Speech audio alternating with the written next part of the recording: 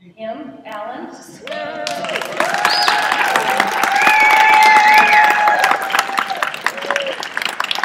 What a showman, what a showman. And Teacher of the Year at his school. He's in the running for Flower Teacher of the Year, so if there's any way we can help, perhaps by being silent. No. Anyway, just great with the kids. He was doing the rockets today and helped with all sorts of things.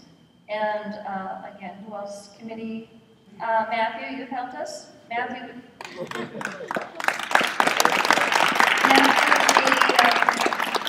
the Vice President of the student group, Central, so again, he's been a great help.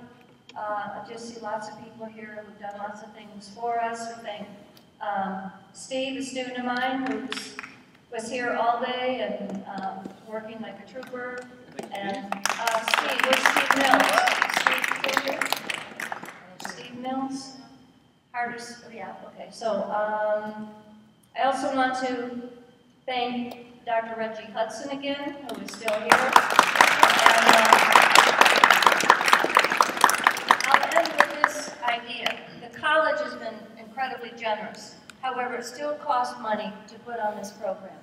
We have flown speakers in, you know, we have the t-shirts made. There's a lot of expenses that you don't see on the surface. So we will have a donation jar by the door. And if you enjoyed today, if you enjoyed Mr. Randi's talk, say thank you in the great American way. Some holding green there, because we do have to pay bills and things. But I also want to commend Dr. Hudson, who has told us that he is going to donate the cost of his airfare.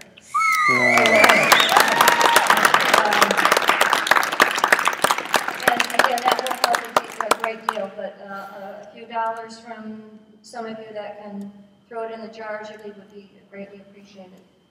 Anything else? I really, you came here to hear Randy, not me, I'm sorry, but what a great day. Thank you. Let's give it up again for Jeanette.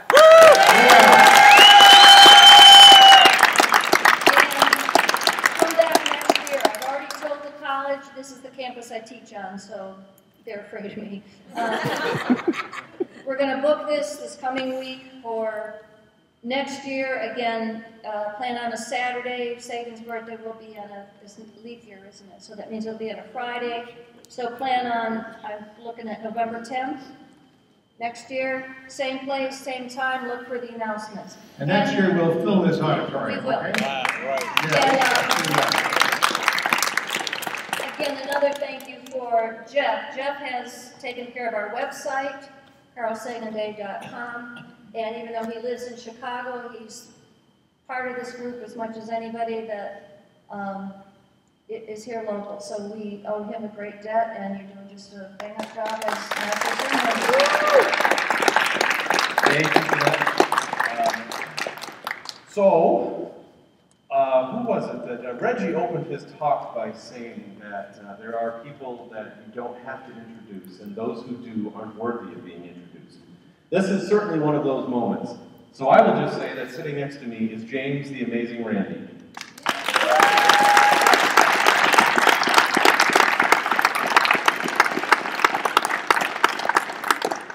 So, we are here to talk about your friend, Carl Sagan, and he was your friend. He was not someone you knew and admired, he was your friend. Yes, he was, and you know, I'm trying to think, I've been ready to think for a long time now. When is the first time that I met Carl? It's so strange to not remember that moment, because it was obviously a great moment in my life, but it seems to me that I was so familiar with his work at the time that I met him. It was just part of a natural process, part of a procedure. And I remember that I had lunch with him and his first wife, Lynn. And that was in a little French restaurant someplace in the wilds of New York City. And we had our first really good knockdown and drag out conversation, and we hit it off very well, I thought. And I was rather excited to be in his presence at the moment, and I never lost that.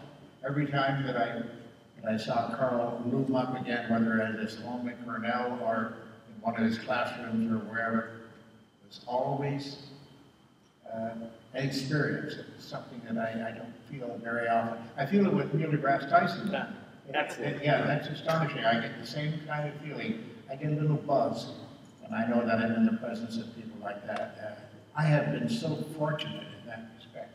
You know, thinking back over all these years with, well, people like Carl, of course, and Sir John Maddox, and oh goodness, I better not start naming them, but knowing important, really important people like that has been such a privilege to me. I can't quite get over it, and I don't know how it quite happened. I attracted them, or they attracted me, or something, I don't know, but in any case, we did touch hands and did a lot of hugging over the years, and knowing these people and knowing that they're my personal friends, that's exhilarating. It's very exhilarating. What first interested you in astronomy? And I'm sure that was before you met Carl. Oh yes, oh yes. I was 4. No, I was born and more or less brought up in Toronto, Canada, or Toronto, as we call it.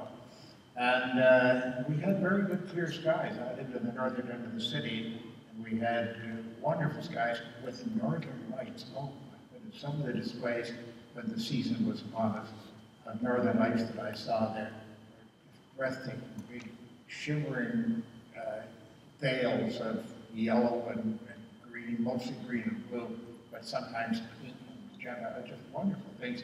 And behind them, all the stars. And I was very familiar with the Royal Ontario Museum, which is a very, very famous place and a marvelous place for learning. And they had an observatory there and a planetarium. And I met the head astronomer there, and he gave me a bunch of maps. I have some of them still, made on blueprint paper, of all things. Can you imagine? Made on blueprint paper of certain constellations where meteor showers would originate. And I would get the appropriate one out when the meteor shower was due, and I'd get out on the deck chair in the backyard there. Presumably the weather was sort of old first, and Canada knows how to do weather, as you know. And I would sit out there in the dark and, with a white pencil. I used my mother's white pencil in her makeup jar she used to put under her nails to whiten her nails. She never did that. She wondered why I was dull all the time, but she never quite knew it. And I made marks on the maps, and then I would send them in to the Royal Ontario Museum, the planetarium. And they would always express astonishment over the way I drew the. Now, I must explain to you, you perhaps wouldn't know, but meteor showers appear to come from a particular spot in the sky because they are large masses of little bits of matter from so big to be set down to the size of a grain of dust, and some bigger too, of course, that are on an orbit around the Earth and around the Sun, around the Sun, and the Earth's orbit intersects them every now and then, and of course at night, you can't see them during the day, they're not bright enough, they intersect the atmosphere, and it appears to be coming, each one of the shots of light, the shooting stars, so to speak, appears to be coming from a certain spot in the sky. And that spot in the sky is connected with a star, of course, of some constellation or other, and it gets to be known by the name of that particular constellation. And actually what they are is parallel strokes of light coming, little bits of matter that are coming into the atmosphere, but they appear to be emanating from the source. That's called the radiant point. And so I would mark all my radiant points on there. And the Royal Astronomical Society sent me a letter one time, which I've lost years ago. Damn. I tell you, some things like that I'll never see again, but I was very, very proud of that. It was rather tattered by the time I put it away as a scrapbook. But they sent me a letter saying that my plots were very interesting because I included everything that I saw. Because there are other meteors coming into the atmosphere too, of course, I would spot one over there and I would mark that on the back. It didn't belong to the same shower, not at all, not the same orbit or anything of that nature. But they were amazed that I actually marked other shooting stars out. Well, most of the students didn't do that. So You get the sense that Randy and Carl Sagan may have had something to talk about. So, Carl famously said of you, and I'm reading it because I want the quote to be exactly correct, "We may not always agree with Randy, but we ignore him at our peril." This was Carl Sagan referring to James Randi right here. So, what did you disagree about? Well, I discussed during that luncheon I had with Lynn, I discussed the early governor phenomenon, of course, and I gave him a couple of demonstrations of it, and he was pleased to see that. But we disagreed on a few points on how Geller could attract such a crowd. I knew the media somewhat better than Carl did at that time, I believe. And I still think I was right, so then. But those are small points that we disagreed on. And I didn't have the scientific attitude or the scientific exactitude that he had. I didn't perhaps say perhaps or likely or probably as often as he would. And so we had small disagreements on that, but largely we got along very well. Well, it's no small thing to be endorsed by Carl Sagan, I can say. So, getting into a little bit more of a religious topic, there are claims that Carl had a deathbed conversion. I've seen this on the internet, and people have said this to me, that, well, you can say what you want about Carl Sagan, but, you know, on his deathbed he converted to Christianity, or, well, they'll say it in their own language, he gave himself to Christ. And his wife, Anne, by the way, disputes this, and I tend to think she would be the one to listen to in this case. Yes. Well, what are your thoughts on that? I called Anne as soon as I heard that, and she told me on the phone, she said, I was with Carl when he died. I held his hand. He simply closed his eyes and said, bye. Nothing more. And that's all I need. That's what Anne said.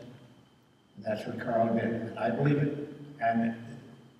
But I knew the moment I heard of his demise, I knew that rumor would start to go around, because the woo-woos out there could not possibly have Carl, an intelligent man like that, dying without acknowledging the presence of a deity. They couldn't have it. And what an insult to this man. What a total insult. Absolutely.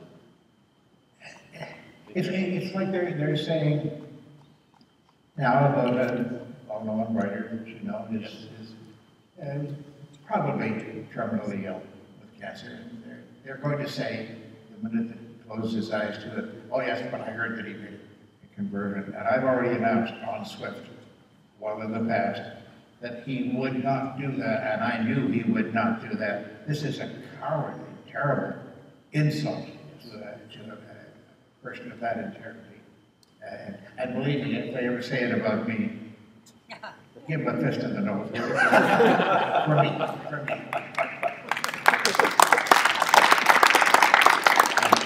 And you know, the nice thing about claims like that is you can use Carl's own baloney detection kit to tear it right apart. Because after all, how the hell did they know? And were they in the room with them? And Anne also told me during that conversation, she said, and we looked at one another and we both knew, this is very, very telling, we both knew that we were not going to see one another again, and it didn't matter.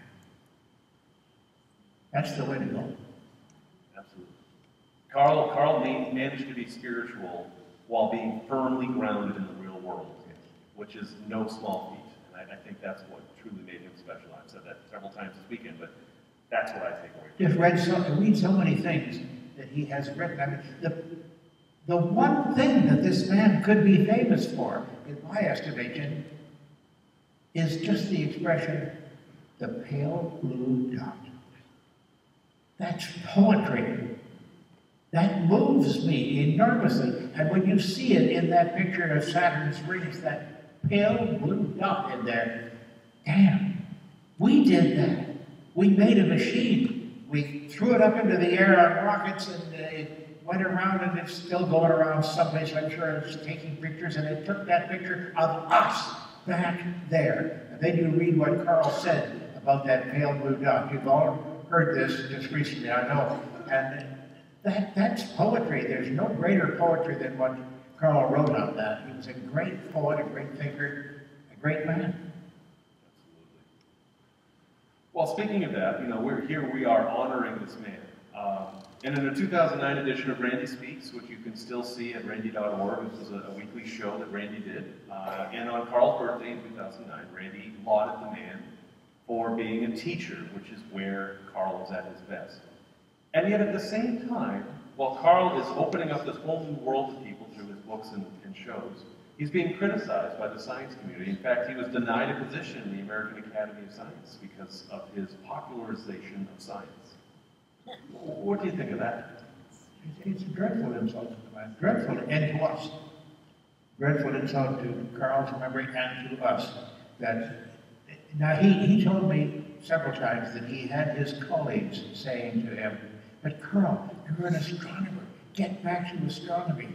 But Carl knew, he obviously knew that what he was doing outside of astronomy, though with that as his coloration and his background, his backdrop, if you will, as you see in most of his photographs, of course, he knew that his teaching and his imparting to the world what we have gained from him over the years was much more important than the general picture of an astronomer. There are lots of astronomers, but there were very few astronomers like Carl Sagan. He understood that, and that was an insult to him not to have been accepted that way. That's another insult. We've got to do something about that. We've got to remedy that, and that's why we're here. I'm sure we'll all agree on that. We've got to make that name better known, more known, and in greater depth, and we've got to go out and preach the word, okay?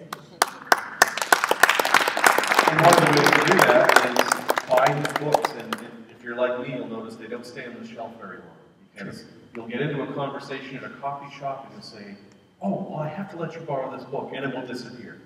And it's okay. It's okay. It's okay.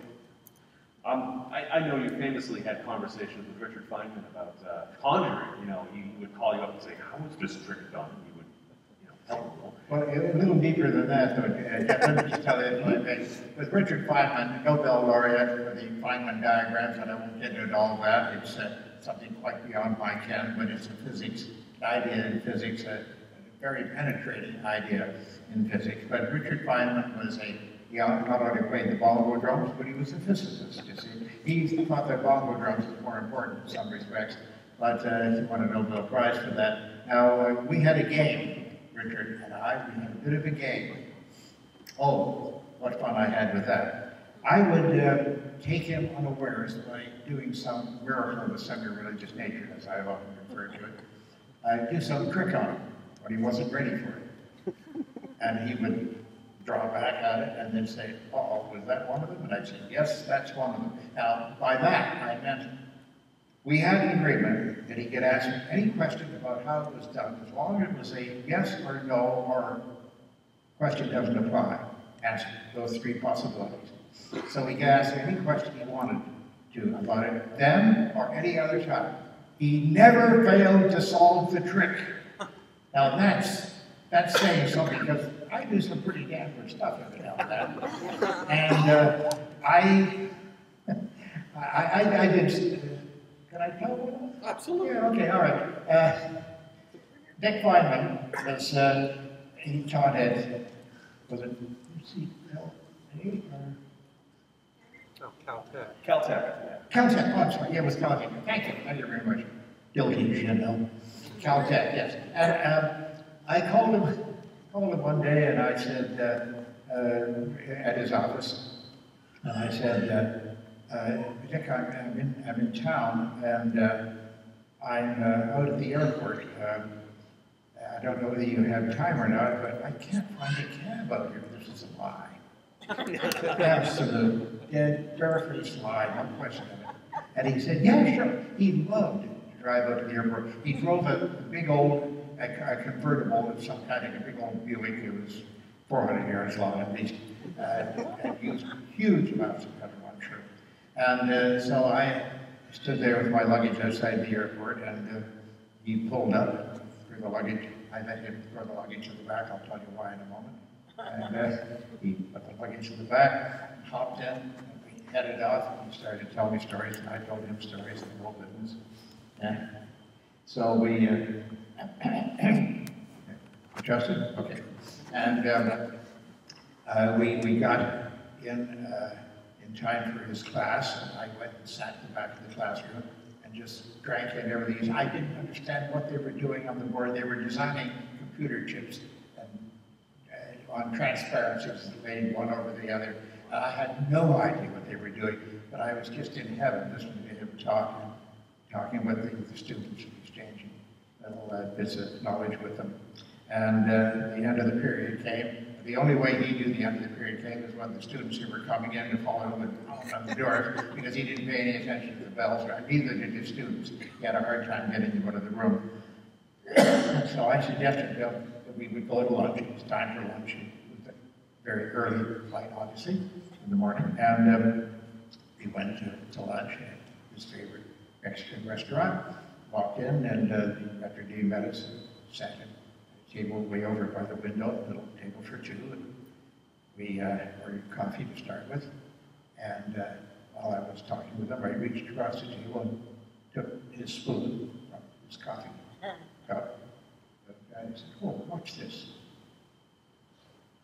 I did the thing, did one of the Geller variations on it, and it twisted up and did strange things, and it fell into pieces.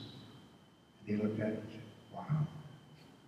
Oh, was that one of them?" I said, "That was one of them." Cut me again. So we started in our questions. Well, anyway, I'm going to get into that a bit later. But what had happened was, when I called him, I was at the airport, it's true, but I had already been there for 2 days in Los Angeles.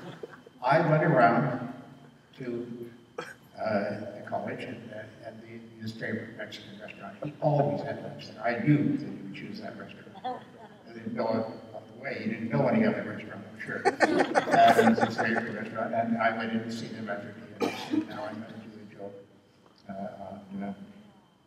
on your favorite customer." Wonderful, yeah. And he really got in on it. We were conspirators right away. And so I said, "All you do is," I gave him a well-prepared spoon. And he took it and he put it away in the cupboard and he said, "And when are you coming in?" I said, "The day after tomorrow." "Okay, I'll be ready." I'll put you on the table over there, right? Fine. So I had it all set up. That's how he got the spoon on his cup, you see. And I reached back and said, "Oh." Took it from him as if it was a perfectly strange spoon that laid there by the restaurant. So it was all set up in advance like that. Now he could ask me any questions he wanted to. See? Now he didn't ask me anything at the moment. He said, well, he didn't say, "Was that spoon especially prepared?" And I said, "Yes." "Aha. Okay." So and he would always say it this way: "That only leaves these questions to be asked, and I'll ask you them later." In other words, that led him, it separated the problem. All these were out now, these were the possibilities here. That's the way he thought. And I think that's the way most good scientists think. Anyway, the point was that I left Los Angeles, and that thing he still hadn't solved it or offered any solutions. I went back to New Jersey, where I lived at the time. And at 2 o'clock in the morning, my bedside phone rang. I woke up, "Hello?" He said, "Hi, Dick Feynman. Listen, if you had said that there was," I said, "Dick, it's 2 o'clock in the morning." And he said, "No, it isn't. Oh, you're in New Jersey." I said, "Yes, now, Dick, you see, the Earth rotates on its axis. As seen from the North Pole, it rotates in a counterclockwise direction. That means there are things called time zones." I know that. I know. No, apparently you don't know that. And he said, "Well, if the winter had said so and so," and I said, yes, the answer is yes. "Okay." And he said, "Okay, I'll get back to you." Click. Hello. I want to make sure he wouldn't hold me back that day, maybe, you see. And so I made him wait the rest of the night waiting for the phone to ring again, you see. But he wasn't very aware of the geology and geography and things like that. He didn't know about those things. So that was the fun that I had with Dick Feynman. He was a great sport and played bongo drums. I mentioned that, didn't I? Yes. Yeah, very, very well. A great man and very good friend. And I'm leaving Carl. I'm sorry, Carl. I mean, yeah, well, I don't think anyone regrets the departure there. But what about Carl? You know, all the things I've seen, he never really discusses magic that I'm aware of. But did you ever have discussions with him about conjuring? Oh yes, some basics of it. As a matter of fact, with Lynn, that very first time in the restaurant, for some strange reason, did a couple of spoon tricks. That's how we got into the Geller discussion. See? And I managed to astonish Lynn, at least. I don't know that I astonished Carl. He didn't show much sign of that. But well, I got to spend some time with him at Cornell. We did a whole thing on developing a course for critical thinking. I don't know what happened to that, you know. I have no idea. I know that he made lots of notes, and he even called me for some suggestions on how we could express such and such a thing. Well, I don't know what happened to it either, but I co-taught a course in critical thinking in Vermont at a school, and even though the students loved it, it was well attended, they got rid of the program, and now at that particular college, there is no course in critical thinking. I wish I knew what happened to that, because he kept a lot of notes on it, I know. I saw him with stacks of notes. So, moving right along. So, with retirement of the space shuttle, NASA appears to be phasing out manned space exploration, at least for a little while. Now, what do you think Carl would think of that? I mean, he famously was against the space shuttle program because he thought it wasn't the best use of resources at this time. But I've heard you say something a little different about that. Well, yeah, only from an emotional point of view, and yeah, I agree with Bob Park as well, the physicist, who says that we have squandered a lot of money on actually putting astronauts up in space when so much could have been done with automated machinery. And I have to agree. And certainly they had to do it on Mars. They weren't ready to cover those distances and with the facilities that they presently have.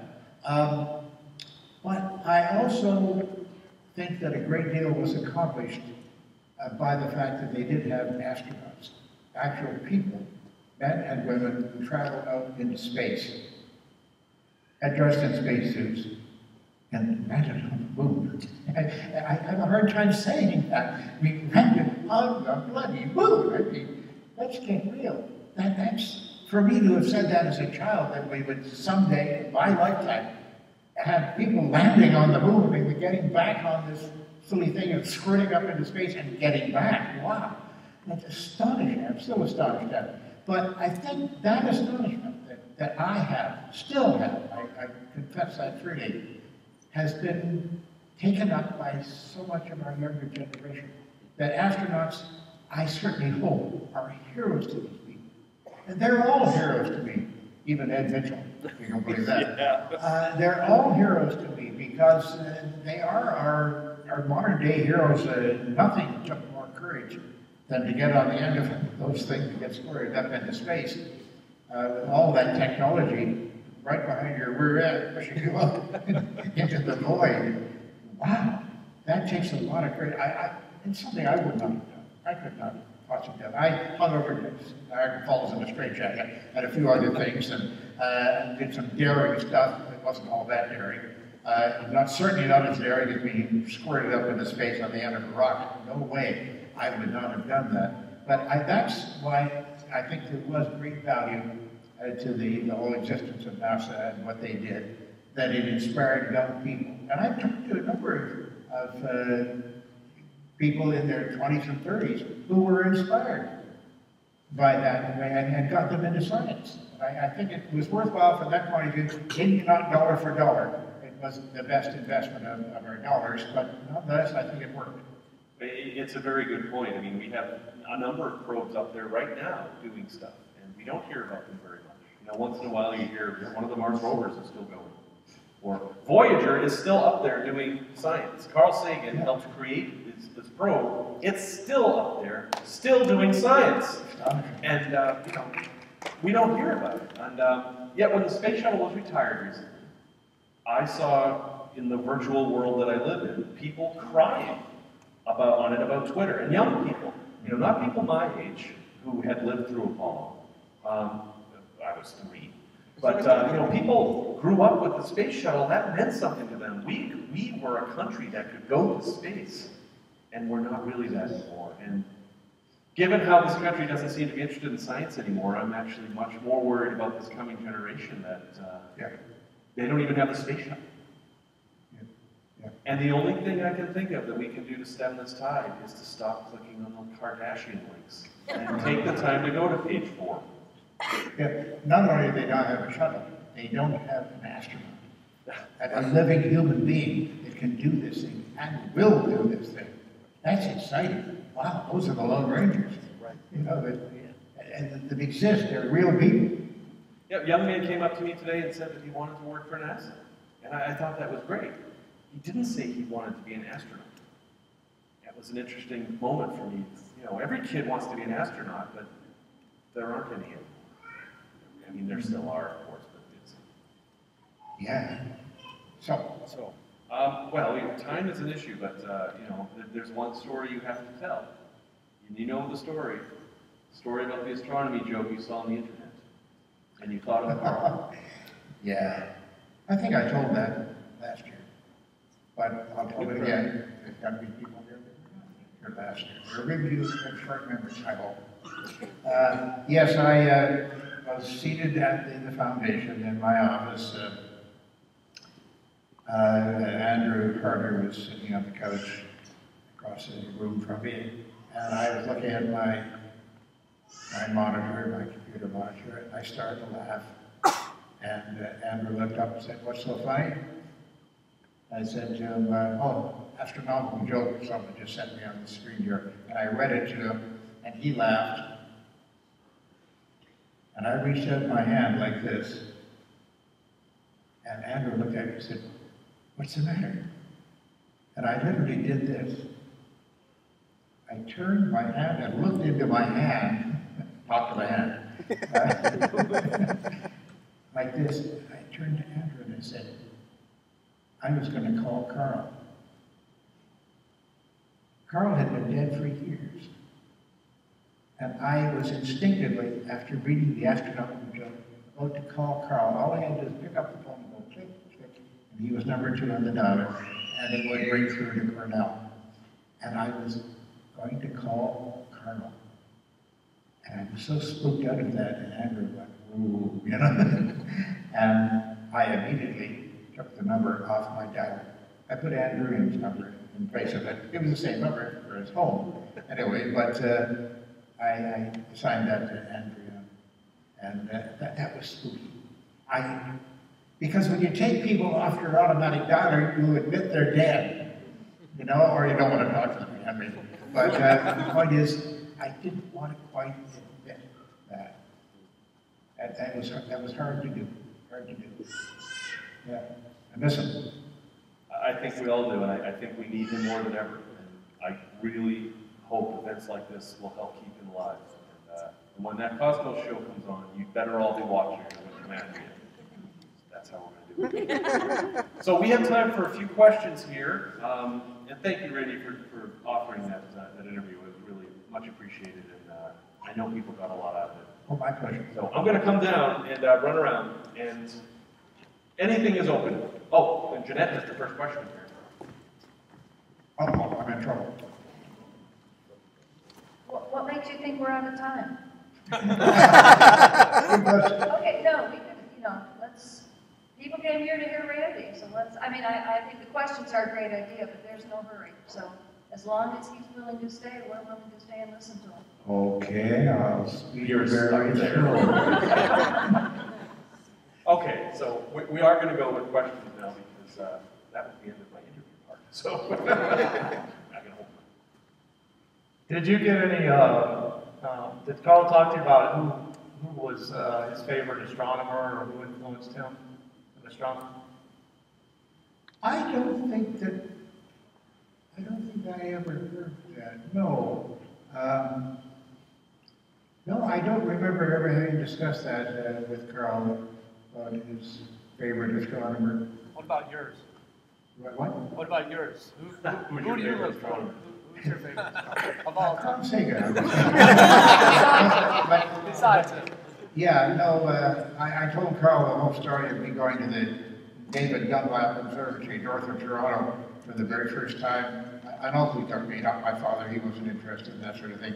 And they put me up, I mean, they didn't take interruptions of their observing schedule very easily, but they actually did take the main instrument. When they saw this little guy walk in, and he held me up to the eyepiece, and I looked in there. You know, I can remember it. I can remember the moment and how I felt. I was transfixed. I saw Saturn. There's no more exciting thing to see through an eyepiece than the planet Saturn. Saturn shimmering. It was the size of an orange in front of me, and shimmering, very unsteady. And it was yellow and orange. And the astronomers had actually swung the whole damn telescope around and zeroed in on Saturn, which happened to be up in the sky at the moment. Fortuity, what can I say? But I was captured at that moment. Oh, absolutely captured. I had to know more about this. I had to know more about it. From that moment on, I've been looking for information. I've got a Questar at home, so there. Anybody got a Questar? No? Nobody got a Well, you haven't lived until you get a Questar. So anyway, yes, that, I told Carl about that, and he was all smiles because he realized just how exciting it could be for a fellow that age. Randy, didn't you do something astronomical in a rather famous South American location? Maybe in Peru? Well, with the equatorial telescope? I seem to remember you would sleep in Machu Picchu. Oh, and, yes. And I seem to remember you telling me a story about looking at the stars there, but maybe not. I don't. Yeah, well, yeah, I did. Folks, it's a terrible thing to tell you, but now you can't have access to Machu Picchu like you could when I was that age, in my 20s. I went to Machu Picchu, hiked up there from Cusco, as a matter of fact. That's an arduous job, let me tell you. And we actually walked up the mountain right opposite Huayna Picchu, and got to the top of Machu Picchu and walked into the city. There were no guards, nothing there at that time. Now it's all turnstiles and tourists and iced tea and the whole thing and chocolate bar, I'm sure. But no, we just walked into the city and walked around and touched the stones and were totally mesmerized by it. I mean, that was wonderful. And I slept in the rooms, out in the open, in a sleeping bag, with Jaime Carvajal, our Ecuadorian guide, and Alan Jordan, who was with us. And I guess there were only the three of that particular expedition. I'll be all right. And yeah, we lay that night and we looked up at the stars, and I had my Questar with me, the same old Questar, and yeah, we saw things. The skies are so clear. You could read by starlight. You could read a newspaper from starlight. Which reminds me, I got to tell the joke. It has nothing to do with this job, but it's a great joke. Sherlock Holmes says to Watson one day, he says, "Watson, I'd like to take a trek out into the mountains. We'll do some hiking." "Oh, very good." So they hopped in the carriage and they rode off to the outskirts of the city, and they hiked way out there. And they had sleeping bag, equipment, a tent, whatnot, and they set it up. And they made tea, of course. You have to do that for English, and or you have to give up citizenship. And so they constructed the tent, and Holmes turned to Watson and said, "Good night, Watson. See you in the morning." "Good night, Holmes." And off they went. And in the middle of the night, Holmes, I just watched Watson. Watson said, "What's up? What's up? What's up, Holmes?" I said, "What do you observe?" Watson says, "What's up?" He says, "Well, I see that's there's something across there. And I see the second star from the end is a rosy tint. We have very good seeing tonight." He says, "And what else do you see?" He said, "Well, I look over here. That appears to be a planet there. I would say that for the color of it, it's either Saturn or Jupiter. I would opt for Saturn." "Why did you ask that, Holmes?" He says, because someone has stolen the damn tent.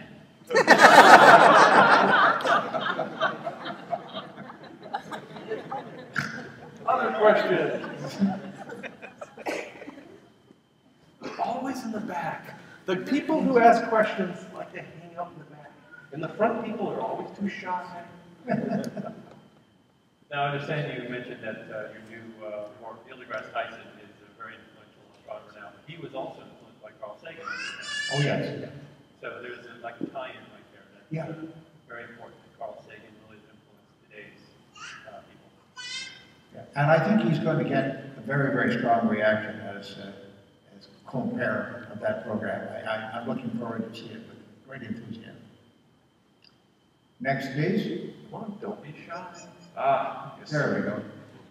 Never seen you before in my life. Randy, you talking about Carl Sagan is a great juxtaposition. Here's a great scientist and a great conjurer. And one of the things that I remember from TAM, I will never forget, is one of the greatest minds of our time, Richard Dawkins, standing in the lobby, and you and Jamie Ian Swiss telling him why he couldn't understand any of the tricks at the Penn and Teller show the night before. Would you comment on why it is so easy for people to fool great scientists and great minds by using magic? I can certainly do that in very few words, John. Thank you. Because scientists think logically. They think of a direct line. And magicians work in such a way as to defeat the logical mind. They work in circles. To get from A to B, the magician does it this way. Instead of a straight line, the scientist goes in a straight line and misses all the rest of the stuff, you see. Now, scientists are very easy to fool, and as you see in parapsychological labs, very, very easy to fool, particularly by little children who can't possibly be that smart and are. The reason, I would say that I would always want an audience of PhDs compared to 8-year-old children. And for a very straight reason. Because the 8-year-old children, 8, 9, 10, 11, older even, are not smart enough to be sophisticated. Not smart enough to be fooled.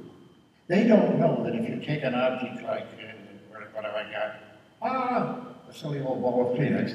You take an object like this and vanish it in that manner. They're not smart enough, not sophisticated enough to understand that it doesn't happen that way. You see?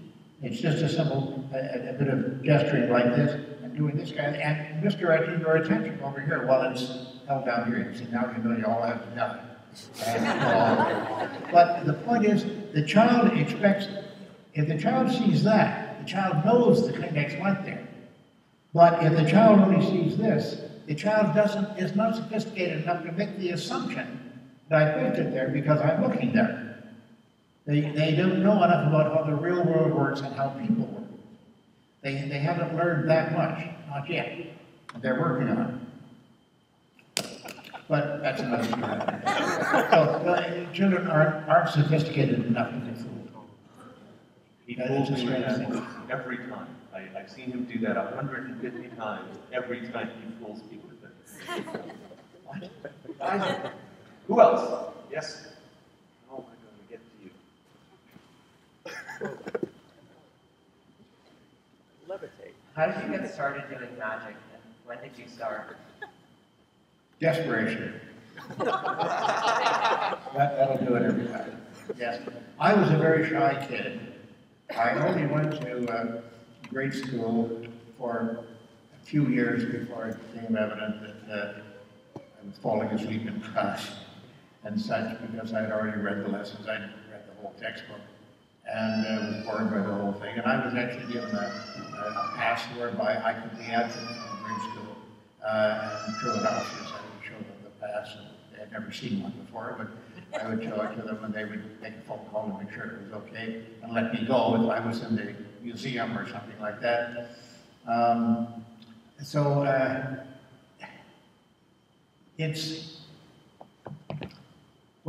this is hard to explain to you. what was your question in the same words that you asked? How did you get started doing magic? How did you get started doing magic? Or how did you, I didn't know whether it was, how did you get your attraction to magic? Well, I got started in magic, as I said, in desperation, because I had to have something when I did go to school, in grade school. They were practically strangers to me, and I had to have some way of approaching them. They didn't know who I was. I wasn't in school.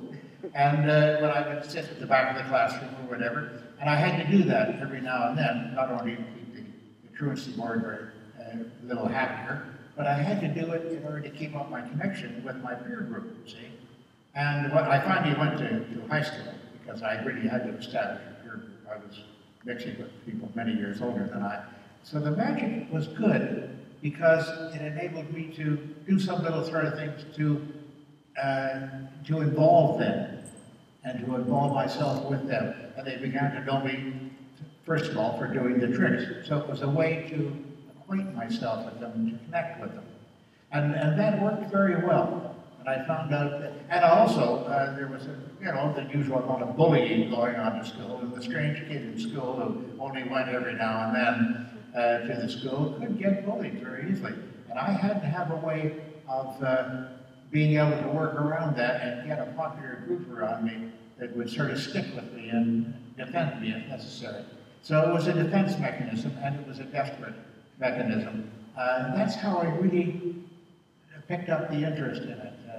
And there were a couple of other reasons why I got interested in magic, like seeing a magician for the first time in my life and knowing I have to figure that out, kind of thing. And I did eventually, because I got to know the magician. But it was a defense mechanism, really, and it worked very well for me. I'd say so. Okay, who has the next question? Such a shy girl. There's one right over there. The next one will be right here. Of all of your memories of Carl Sagan, which one is your fondest? Oh, I think when he laughed at one of my jokes at Cornell, I was he gave me a special award at Cornell. I don't know exactly what the award was or something or other. And so they introduced me. He introduced me and went and sat down in the front row. I walked over to the podium and I said, I must tell you, I'll give you a little bit of background. At that time, the series was showing on PBS. That was, I lost it. Jacob Bronowski's, you said. Bronowski, thank you very much. Jacob I had, but I didn't have Bronowski. That was the Ascent of Man, right? Oh, yes. Wonderful series. I'm sure it's on tape or DVD, I'm sure. Tape. I'm an old fellow, I think of tape. But I'm sure it is available. If you can see the Bronowski series, The Ascent of Man, I highly recommend it, believe me. It's not Cosmos, but it is just sterling, a great thing. And I walked out there and I went up to the podium and had a sheet of notes and I laid it down and I said, thank you very much, Dr. Sagan. I must admit to this audience that when I came out here to deliver this little talk to you, I was undecided as to exactly what approach. This is Bronowski. I was imitating Bronowski and I got a laugh on it right away because that's the way Bronowski spoke. Like he said in one of the introduction, the whole program was him at a Gothic cathedral, a close-up, leaning on the railing like this and saying that man did this, that, and the other thing, and finally they arrived at a wonderful period of history. It was called the Renaissance. And the camera zoomed back and you saw that he was on a Gothic cathedral. You didn't see him, you just saw a stone balustrade in front of him. And that was a wonderful scene. I was totally taken by that. I can't wait to see it on video again. But I was doing Bronowski. But I started my talk like that, see? And I said, doing Bronowski, or when I reached underneath, I came up with a corduroy jacket. or another one of my heroes. And Carl literally fell on the floor. He was sorting papers at the time. He went down on one knee on the floor in convulsions. He really thought that was really funny. And getting a laugh like that out of Carl Sagan, not easy. Not easy, but I got it. There. And I would like to say, check out that time. See that CBS Epic Man. I highly recommend it, please. Yeah, in fact, Cosmos was influenced by that series. That's where the idea came from. It's like, hey, what if we did that same series, but about the universe? It's a very important series. No, yeah. Next. What about the scene? Come on, don't be shy. Okay, why are you in the middle?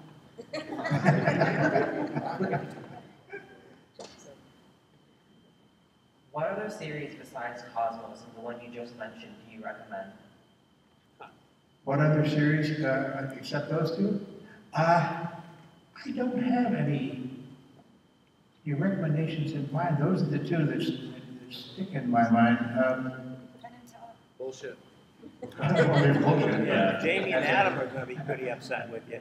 Yeah, the Mythbusters guys might not be too pleased. Well, the Mythbusters, yes. Mythbusters, I'll be all right. Yeah, what they do, most of it, I think, I'd say a good 60% of it does apply to the same kind of thinking. We're going to test this to find out whether it's true or not. They miss on a lot of things, it's true, but they're good friends of mine.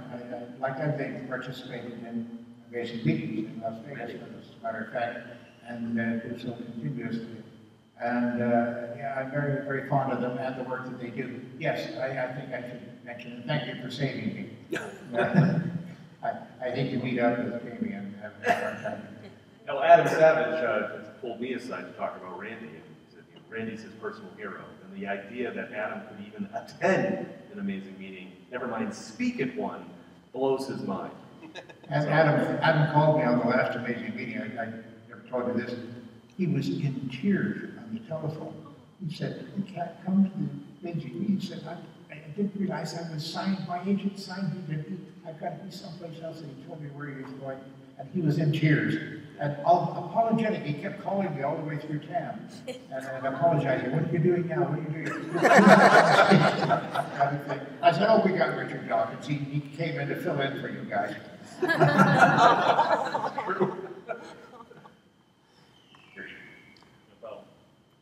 You mentioned the series, which are really good works of science, inquiry, or skepticism. But running Swift and the JREF, I'm sure you get the other end of the spectrum. What do you think, not just an interview with, say, Sylvia Brown or Uri Geller, what do you think is some of the worst of the series, of the unskeptical, incredulous, just sensationalist lying? What are some of the worst things you think are on television? Oh, I don't get to watch them. So I don't know. Most people, mostly I get warned by people, forget about so-and-so on the educational channel or whatever, the learning channel. Yeah, sure, that's learning. That's not learning. If you ask me, they have lost all status with me. I just, I'm not tuned in. Let's put it that way. It's very sad. One second, I had a stealth question. First, I have to ask a question of you. How many people here have heard of the $1 Million Paranormal Challenge? That's a good portion. However, not everyone has. Someone just asked me, what's this $1 Million thing about? So if you could give your elevator pitch about the $1 Million Challenge. I don't know. Well, I came up with the idea quite some time ago. First of all, it started out with the $1,000 challenge when I was doing my radio program out of WOR. AM and FM, New York. Gee, that sounds good. That was 1968 or so. I was doing a radio program out of WOR Radio in New York. They covered 38 states. And on a good night, 40 or more states. And it went from midnight until 5 in the morning. And I slept a lot during the day, as you might imagine. And I offered a $1,000 prize. I was on somebody else's radio program with Stanley Kuttner and some psychic or other, and I use the word in quotation marks always, remember that. Stanley Kuttner, being a parapsychologist, who was actually a very good friend of mine. He's totally deluded, but he's okay. And he knows it. And he doesn't know he's deluded, but he knows he's okay. I made a very rash offer, and I said that I would give $1,000 to any psychic who would actually prove that what they were doing was the real thing. But I thought to myself, I've got $1,000. I knew I had that much in the bank, barely, but it wasn't always there. I drew on it often enough that it was considerably less than $1,000 from time to time. That was my first offer, and then it got a little bit better over the years after I'd done my radio program and such. I was appearing on TV programs, and I would occasionally mention that there was a $1,000 challenge. And finally, it became $100,000 for a program with Lexington Broadcasting Corporation, and that was a special that was broadcasted across the country. And they were a nervous wreck because I put up $10,000, they put up $90,000, and they were very scared to death that they were going to lose. And Sylvia Brown made her first big TV appearance on that particular program and failed miserably, and the talents went right down the drain. And she doesn't mention that particular episode, I don't think. We're friends. And then it was $100,000 for that very brief period and such. And then when we moved into the foundation, our main major sponsor came along, and as he was leaving, after inspecting the premises in his camel hair coat, going for his private jet, of course. What a pearl of a jet, what a prince, a real prince, I can assure you. He stopped at the door and said, "Oh yes, I want you to have this. This will put some teeth in your offer." And he handed me a little check, not a big corporation check, really like that, just a little check for $1 million. And it said all the way, printed all the way around the word was, "This check not good for more than $1 million. This check not good for more than $1 million." I never had to put that on my checks. I never found that necessary in case somebody decided to up the check by some reason. Anyway, that's what I said to him in response, something, thank you. And he left in a swirl of camel hair. And I rushed over to the bank and submitted it to the teller, and she thought it was a bad joke, called the manager, and the manager said, "All right, deposit it, and when it gets kicked back, we'll be bringing an action against you." And he said, "Yeah, sure, no, I won't be in this bank, don't worry." And I took my account to the bank immediately. But yes, I got the $1 million that way, and it was deposited, and it's been in there ever since. It's currently 1.24 or something billion. We only will give away the million. We dip into it every now and then for projects that we have to do with the James Randi Educational Foundation, or the JREF, as we actually refer to it as. So it's there, and it is available to any person or persons who can provide evidence of any paranormal, occult, or supernatural event or occurrence of any kind performed under proper observing conditions. Those conditions to be decided by discussions between the person who's trying to beat the challenge and ourselves. And it's always given to somebody else to do. I don't have anything to do with it.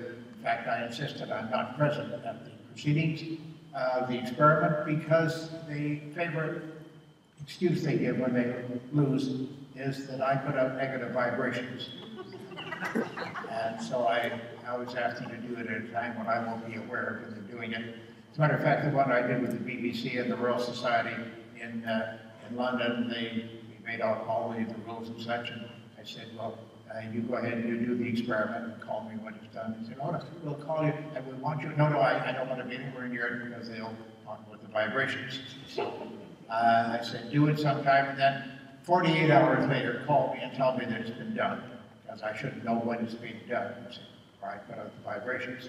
And they called me, and I went over to London and sat there in front of the statistician who worked out the results in his computer. I sat there and found out whether or not I had lost $1 million, or the foundation had lost $1 million. So that's the form that it takes.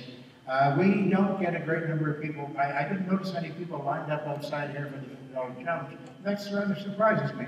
You'd think there would be somebody, you know. They always promise to show up. Oh, yeah, I'll be there. Oh, you betcha. I'll be there. Yeah. Well, yeah. They just don't show up. And you think that they would be besieging you, standing outside my window and banging at the window or something. I don't know why they don't show up. Well, That's $1 million show. You don't really have the $1 million, or it's actually just a CIA plot where you will abduct them once you learn of their abilities, or $1 million isn't enough. Never mentioned that. Yeah, no, they say that I haven't got the $1 million. But when they started to say that, I immediately made an offer on Swift, our vehicle whereby we communicate with the rest of the world on the internet. Named after Jonathan Swift, as you might guess. I immediately made an announcement saying that anyone who doubts that the $1 million exists, all they have to do is call me by telephone, teletype, radio, thought waves, tarot cards, any means they want to get in touch with me, or come around to the door, and anything like that. And we will send them documented proof in a certified letter, the whole thing all sworn before an attorney, such that the $1 million does exist. Since that offer was out many, many years now, never once has any of the psychics have ever asked for that evidence, but they still go around claiming that the $1 million doesn't exist. So explain that if you want. Jeanette?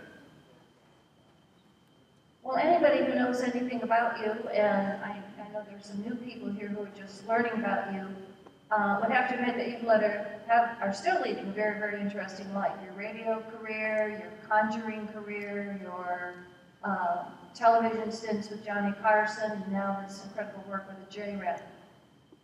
But they would really think you were cool if you had ever been involved in rock and roll.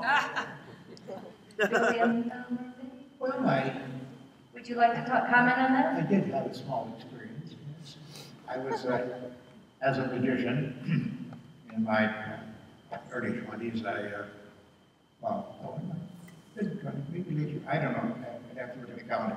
I was in Flosso's Magic Shop on West 34th Street in Manhattan. It doesn't exist any longer, and Mr. Flosso was gone to whatever rest he may have been pursuing, and no longer with us either. But I was sitting in the magic shop up on the second floor with some of my colleagues sitting around telling tall tales, and some of the stories were true, I suspect. And phone rang. Flosso went over the phone. This is my invitation to Al Flosso. Hello? Yes, this is Al Flosso. Do you want to do it? Just a minute, hold on. Oh, the phone here wants the magician to do magic tricks for a rock star of some kind. I said, well, I'm eligible, but I want $100 to talk to him about it. He wants $100 to talk to him. He says, okay. Hey. Anyway, so I maybe sprang up out of my chair, got the address, and actually walked down to Greenwich Village, where Alive Enterprises was headquartered. Walked into their headquarters, and I was quite impressed by the surroundings. They had potted plants everywhere. They were all dead. This is in keeping with Alice Cooper, you see, because that was Alice Cooper's office. And I didn't meet Alice at that time, or Cooper as we called him, but I met Shep Gordon, his manager. Shep got me into the office, and he said, could you do this, could you do that? And I suggested a Milwaukee team where we would cut off Alice's head every night. And he said, sounds good, sounds good. How much money do you want? I told him, yeah, that's quite reasonable. I said, I didn't mind any more. But nonetheless, it was a handsome salary, and it would take me away for 90 days touring with Alice Cooper, and they had the group. And I had a ball. It was a very professional show. Alice has now become a Jesus freak, so we don't discuss that, but I did go to the 60th birthday party last year in Phoenix, Arizona, where he lives, and hit it off well with everybody there. There were some disastrous stories to tell about the tour, and some sad things as well, but nonetheless, it was a group of really, really professional people at the top of their game, and we made fortunes. It was called the $1 Billion Baby Tour, and there was a book written about it after it's called the $1 Billion Baby Tour. An appropriate title, I thought. And there's an episode in there where the gentleman who was going to, well, Bob Green wrote the book, and I won't get into all that, it will take far too much of your time. But if you want to grab me afterwards, I might tell you the story. But it was a very interesting tour. I toured with Alice Cooper, and we kept in touch ever since. And he's a fine gentleman. And is it true that all you had to do during the show was pull a rabbit out of a hat, or did you actually do something a little bit more interesting? I did something, yeah, I spared the rabbits, yes. He would have eaten them live on stage. No, I chopped off his head with a big guillotine every night, and as I say, it never worked, because it was back the next night. And, but I also played the mad dentist. I played a couple of other small parts in the repertoire company that he had going there. Oh, and then when we got to Phoenix, by the way, this is, I have to share with you. When we got to Phoenix, his hometown, he came to me looking very serious, and he said, and he said, Mother, could you take time out in between your appearances on stage and sit with my mom? And I said, your mom? She said, yeah, she doesn't know what I do. She knows I go out and I'm in a rock show, but she's never seen the show. She's never even seen pictures of it. We sort of kept it from her. Now, his mom was the wife of Patrick, of Alice's father, Coop's father, and he is a minister of all things, and rather strange profession for the father of Alice Cooper, I would think. And so I agreed to go into the Heights and sit with her. I met her, and she was a lovely little old lady. Not knowing all the noise going on around her with the kids screeching about Alice Cooper and whatnot. She didn't know what it was all about. I said, no, you mustn't be alarmed. You mustn't be alarmed. I'll sit with you. And I wasn't in the opening of the show, you see, so bang, bang, bang, and the whole thing. And Alice walks out on stage in the tattered, torn costume that he wore, carrying a rag doll by the ear, and with a microphone, screeching into the microphone, school's out, etc. I almost did the whole song. And his mother was sitting there saying, oh, that's his original former name. They gave it away. Well, why is he dressed like that? His costume is all torn. I said, yeah, that's part of the costume. He does it that way. Why is he bashing me? He's just stepping on the door. Why is he stepping on the door? Well, you see, that it's an act that he gives. He has to look like he's a terrible person.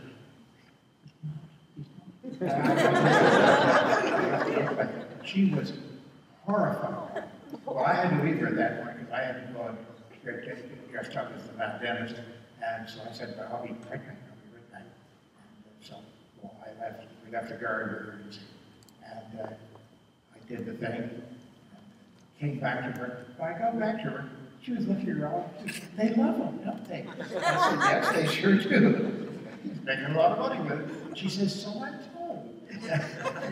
She had actually settled into it. And she learned about it. So at her 60th birthday party, I saw her sitting over the bar there. I went over to her, and she stood up in a great way. She said, you saved me, you saved me. I haven't seen her since that. So. You can believe that. Yeah, Vincent Fournier, who's now known as Alice Cooper, is a great guy. As I said, he's a Jesus freak and that sort of thing, but it's understandable to a certain extent. Yeah, I like him a lot. He's very true, very honest, and straightforward, and I like him a lot. He's a good friend of mine. Very nice. All right, I know we could do this all day, and now the questions come. Isn't this how it is? Yeah. And they're nearby, too. I saw 3 hands go up. We're going to do those, and then you put up your hand to be the 4th. There was another one over here. No, come on now. All right. I'm going to do the 4 hands that are up. I'm going to start who's closest to me and then go down. So as I finish with her, put up your hands again. And you're going to get the last word, Jason. Mr. Okay. You were talking about Alice Cooper. I wonder if you want to mention what happened when you were in Canada and what during that tour, and what made you feel that you didn't want to stay in my country of origin anymore, in yours, Canada? Well, very briefly, yes. We played Niagara Falls in Canada, and we were given a locker room as a dressing room because it was a high school that we performed at. We didn't have another venue, and I had to do several costume changes during that, so I took an empty locker and I hung up my goods in there, and the RCMP, which is the equivalent of the FBI and the federal police in Canada, showed up on the scene. I wasn't aware of it at that time. I went out on stage and I did my thing. I did the Mad Dentist, and I came back to the dressing room, and it was locked. And there was an officer standing at the door. And he asked me what I wanted, and I said, I have my costumes in there, I have to change. And he said, no, nobody goes in there. I said, I've got to get back out on the stage. I'm part of the show. This is what I do. And he said, oh, you want to go in there? I said, yes, I'm going to. He said, okay, but you're not coming back out again. He opened the door, pushed me inside, slammed the door. And the place was full of RCMP officers, and they were tearing the joint up. They were literally taking doors off lockers, destroying everything that they found, tearing stuff up and throwing. They were looking for narcotics, so they didn't find anything, and they were a little unhappy about that. So they were literally tearing everything up, and stuff the school kids had stored in lockers too. They were throwing it out on the floor and trying to destroy it as much as they could. They pretty well trashed the whole show that was stored inside that particular setting. Most of it was backstage, but whatever they could find there, they destroyed. And so I finally fought my way out of there, and I rushed to the stage, and I told them what was happening backstage. And they sent the security people back, and the security people were afraid of the RCMP. We did the show. We did the show. Somehow we got through the show, but it was a terrible experience.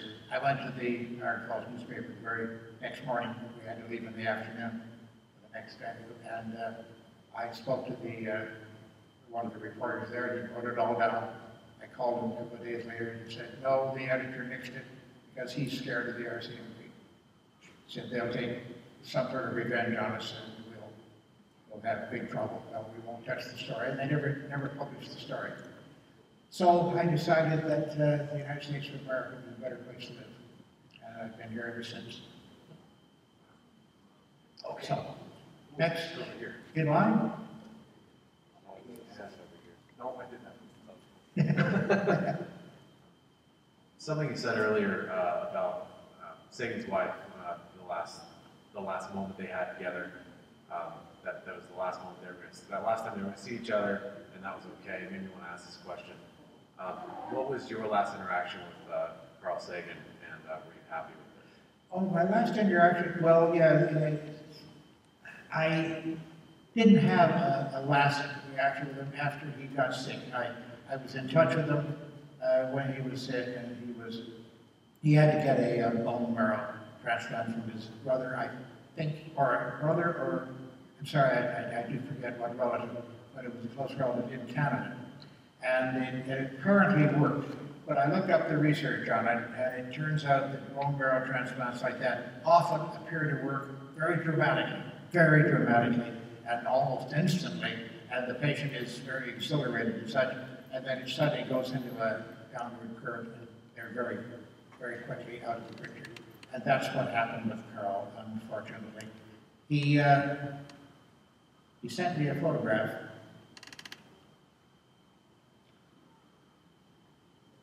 of him, and it's a simple black and white photograph with a big smile. And when I got it, I opened it up, and I put it through the shredder because it showed him with his face all sunken in, but smiling.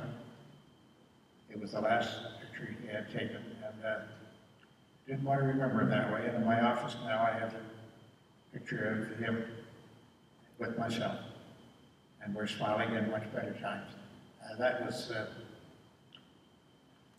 the last connection that I had with Carl, and it was so unfortunate that I shredded the picture because I just couldn't look at it. I couldn't look at it, and I didn't want to keep it. It was not the memory I wanted to have of Next.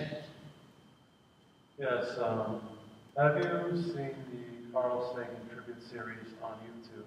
And if so, what do you think of it? No, I must admit I have not seen that on YouTube.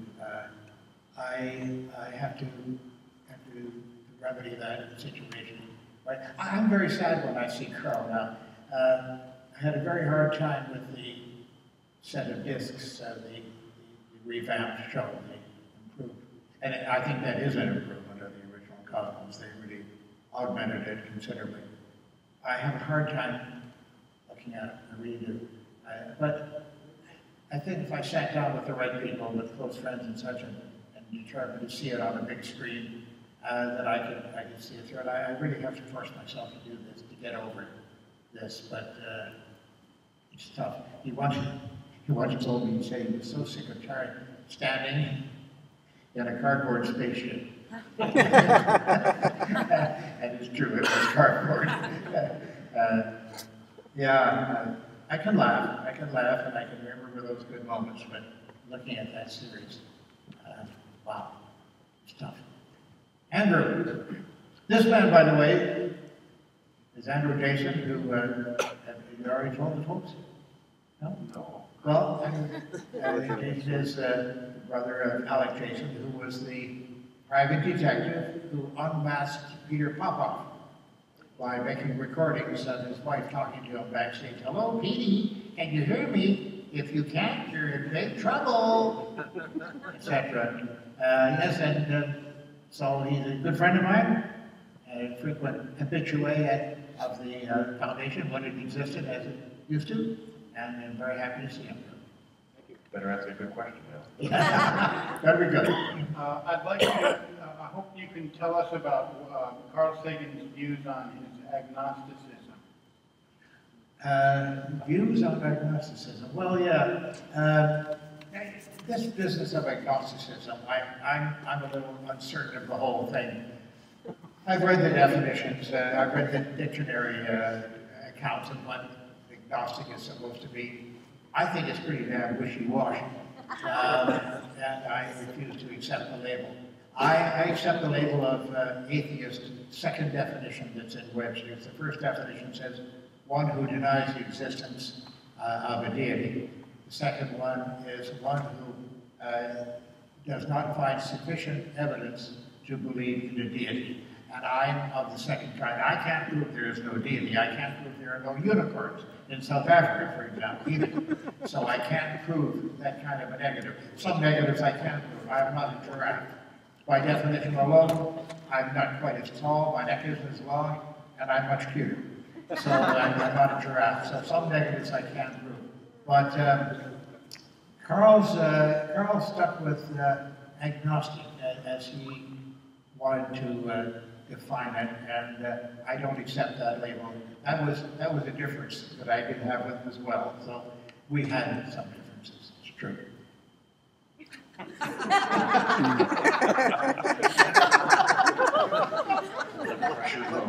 buddy Randy. Did you get one? Lousy camera. Lousy camera. Right around the apparatus. Go ahead. Did that work? Otherwise, you're thumb up. I'm running out of here. Well enough. Thank you. Thank you. Thanks. Ladies and gentlemen, appreciate it. Mr. James Randi.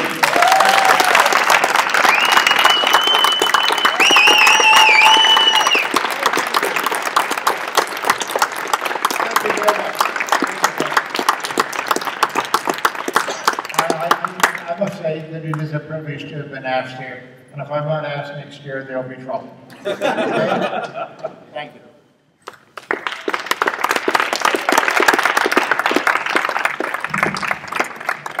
Well, we can't let you out of here without a show of appreciation, so we have some special gifts for you. One of them is a mug that has our wonderful apple pie design on and personalized for you. Thank you. We also have a beautiful astronomy calendar. The bad news is it's a Mayan calendar, so it only goes through December 21st next year. We have an event T-shirt, Oh, like yes. the one I'm wearing. I'm looking forward to that. We also have a Florida orange. I know you live here, but we just want to celebrate. And we have 2 Milky Way candy bars. Oh, So- boy. Claire's the attractive now, she knows me. Okay, so again, we're just delighted you're here. Thank you.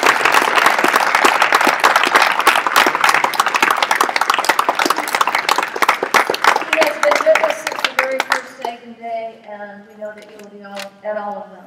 As long you bet. as, we'll keep asking you that. Okay, Okay, thank you. thank you. Thank you, folks. Thank you. And that wraps up the 3rd Annual Carl Sagan Day. Thank you very, very much for coming. And as the principal said, this is the 3rd of many. And bring friends next year. Thank you very much. If you haven't lost them by questioning their religious tendencies. And this is your last chance to make a cash donation on your way out. We would appreciate it. Someone Thank you. just left 12 library books under the chairs. Okay. Good.